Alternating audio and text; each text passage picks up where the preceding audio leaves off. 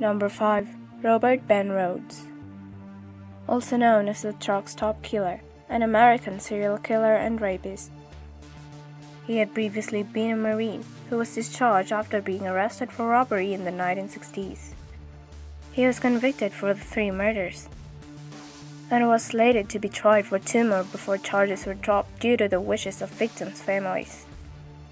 Rhoades is additionally suspected for torturing, raping, and killing more than 50 women between 1975 and 1990, based on the data about his drug use and women who went missing during those years and who made the profile of his preferred victims.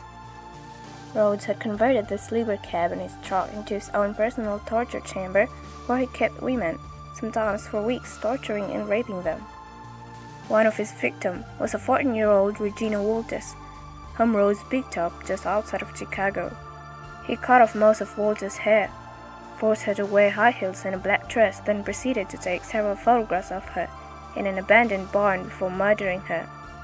At the time he was caught, Rhoades claimed to have engaged in these activities for 15 years. Number 4. Pedro Alonso Lopez. Also known as the Monster of the Andes, the son of a prostitute. He was kicked out by his mother at the age of 8 and who learned to fend for himself, leading a life of car theft. He is a Colombian serial killer who was sentenced for killing 110 girls but claimed to have raped and killed more than 300 girls across Colombia, Peru, and Ecuador.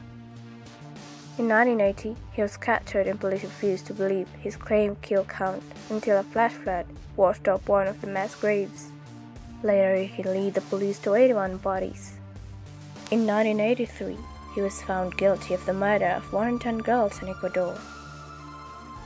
During his teens, he began to lure girls into abandoned buildings or wooded areas where he would rape and kill them through various forms, mostly strangulation. He claimed his reason was due to him being a victim of rape and was desired to do the same to as many young girls as possible. He further confessed to an additional 240 murders in Peru and Colombia.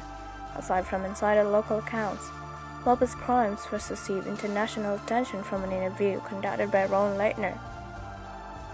Number 3. Dennis Nilsen. Also known as the Muswell Hill Murderer or the Conley Killer. He was a Scottish serial killer and necrophile who murdered at least 12 young men in London, England. Convicted at the Old Bailey of 6 counts of murder and 2 of attempted murder. He initially confessed in 1983 to having killed 15 victims. His victims would be lured through guile and killed by strangulation, sometimes accompanied by drowning in his own bathtub. Following each murder, Nilsen would observe a ritual in which he bathed and dressed the victim's body, which he retained for extended periods of time before dissecting and disposing of the remains by burning on a bonfire or flushing down a lavatory. He was sentenced to life imprisonment on November 4, 1983, with a recommendation that he serve a minimum of 35 years.